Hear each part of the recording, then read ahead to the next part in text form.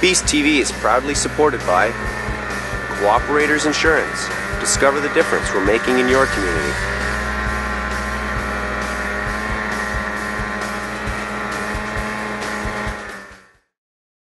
Today on Beast TV, we'll check out what's happening on the trails.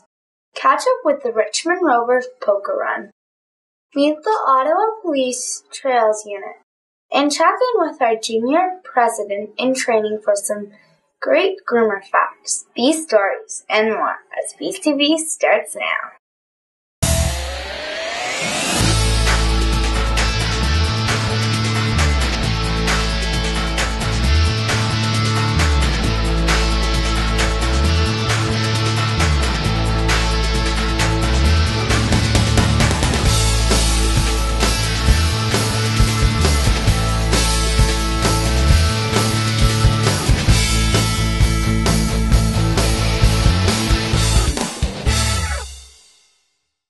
Hello and welcome back to another edition of Beast TV. I'm your host, Karen Hunt. Thanks to all the viewers who took part in this past week in the Richmond Rover Poker Run. We had 73 sleds attend this ride, raising over $1,400 for the club. A special thanks to those volunteers who helped make this successful for everyone.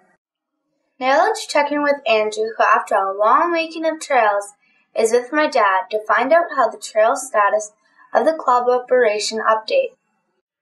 I'm here with Dave Hunt, president of the Beast. Dave, it was another great weekend of sledding in the Beast trail system, but some bare spots are starting to show up in the trails, and the weather forecast looks poor for the end of the week.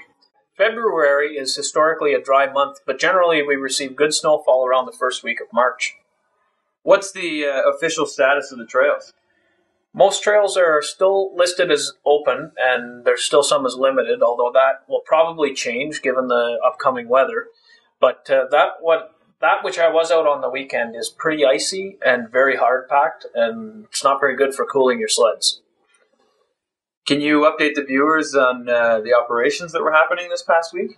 Well, it's probably the first week I'm going to be able to say all groomers were out fully operational with no breakdowns. Congratulations. That's awesome this week. I'm happy to report that the Richmond Poker Run was a huge success, so special thanks to all the volunteers that made that happen.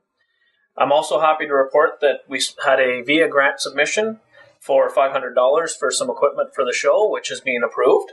So we're looking forward to getting some more equipment to help improve the show. And finally, I wanted to talk about Rider Appreciation Day. That's coming up on Family Day weekend, and we're looking for people to come out and enjoy a hot dog and pop or water and enjoy the trails with us and get to meet some of us. Many thanks to Dave and his team of dedicated volunteers for working so hard on our trails. Dave was telling me that there are still some positions to be filled in the club. If you're interested, please visit our website under Volunteers, join us to find a role that suits you.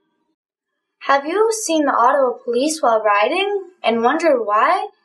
Andrew recently caught up with an acting sergeant of the Marine Dive and Trails Unit, and after the break we'll find out the firsthand why the police are patrolling the trails. Beast TV, brought to you in part by Almont Chiropractic Center. Look to the spine for the cause and prevention of disease. Carlton Auto Parts, we keep your car young. Carlton Place Marine, what kind of Yamaha are you? Danby's Bar and Grill, part of our community. Snowmobilers welcome. Welcome back. I'm here on location with an officer from the Ottawa Police Marine Dive and Trail Unit.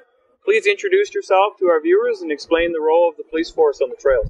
My name is Sergeant Brent McIntyre. I'm with the Marine Dive and Trail Unit with Ottawa Police. The role of our unit is to be out on the snowmobile trails, making sure people are adhering to the laws, checking for trail passes, make sure people have their ownership and insurance, their documentation, that they're riding in accordance to all the laws and the rules of the trails, and to ensure that people are, not driving stolen snowmobiles, and that we're preventing, people's property from getting stolen. What's how many officers are there on your trail patrol team? We have 8 police officers on the Marine Dive and Trail Unit. So our responsibilities range from the trail enforcement. We do boating enforcement during the summertime, and we do diving 365 days a year. How often do you patrol? We have officers out every day.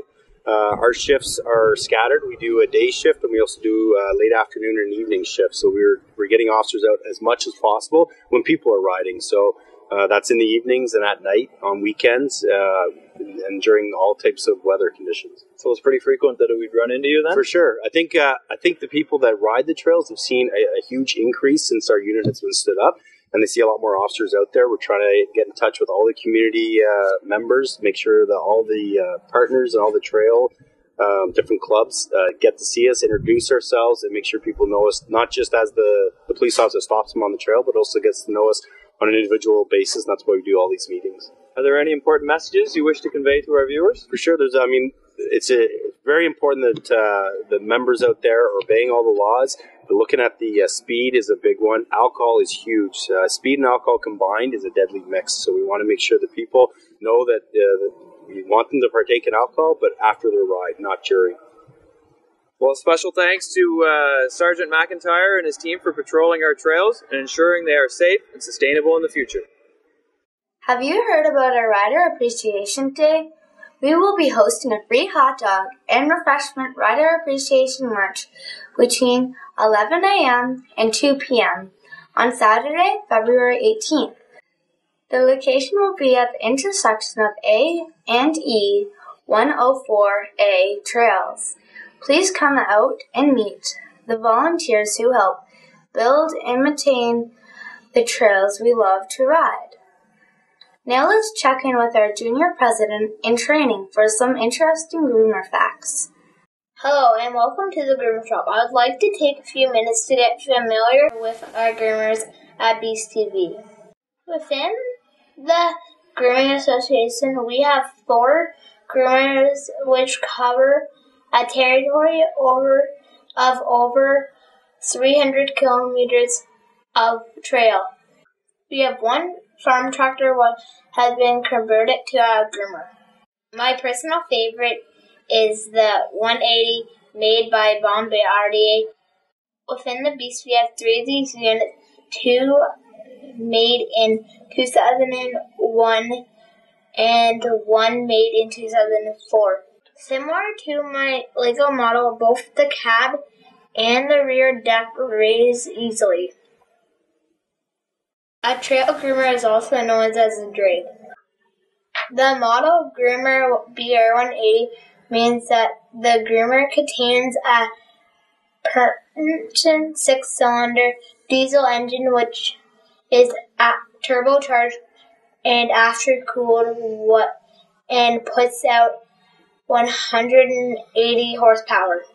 A BR-160 would be 160 horsepower, and a BR-350 would be a dynamic 350 horsepower. I hear that driving a groomer is so much fun, and I'm looking forward to getting my own one out on the trails. That's all the time today we have for Beast TV. Please remember to send your questions, comments, and pictures to Krusty's mailbox.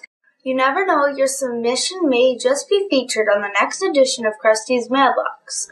I'm your host, Corinne Hunt. Till next time, keep your thumb on the throttle and the rubber side down. Special thanks to the following volunteers who helped make this week's episode possible.